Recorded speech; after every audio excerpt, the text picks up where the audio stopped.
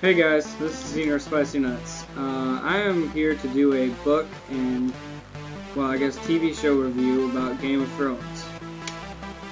I just finished the first book a couple days ago, and then I finished the TV show, the first season anyway, because the seasons, of course, from what I can gather so far, they go along with each book. Like one season is one book. So, but yeah, so I read the book of the Game of Thrones, and I was pretty happy with it. If you like stuff kind of like the Lord of the Rings, or that's kind of what this is like, except with like less magic and shit like that.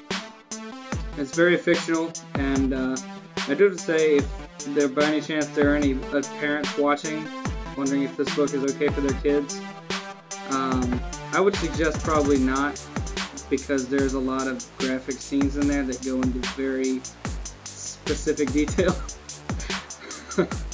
But yeah, all in all, this has been a really good book, and I'm actually already started on the second one, and I'm going to watch the next season, and I will give another review for the book. I would give it probably a 4 out of 5 stars. Okay, so to describe the book, I would just kind of, like it says in the title, it's a Game of Thrones. It's a bunch of houses or clans or whatever you want to call it, kind of fighting for the throne of the Seven Kingdoms in the book. To describe the book, I do have to say that it's not super action-packed, like there's not a bunch of fighting. Yeah, this book is basically the setup for the rest of the series. Normally, the first book is always kind of slow in a series, so if you're kind of iffy on this book, I would say go into the next one, definitely, just to make sure that you really don't like it. Because if you can get yourself all the way through this book, I guarantee that you'll like the next ones even more. So, again, like I said, I'd give it a 4 out of 5 stars for the book.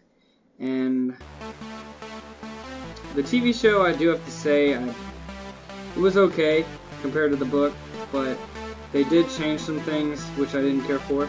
But I would say give the TV show a watch, because it kind of puts faces to characters, and some parts that are confusing in the book actually get explained, because you can see what's happening and you can see what characters are saying these things and all that. So I do recommend to maybe watch or read the book and then watch the TV show right after it.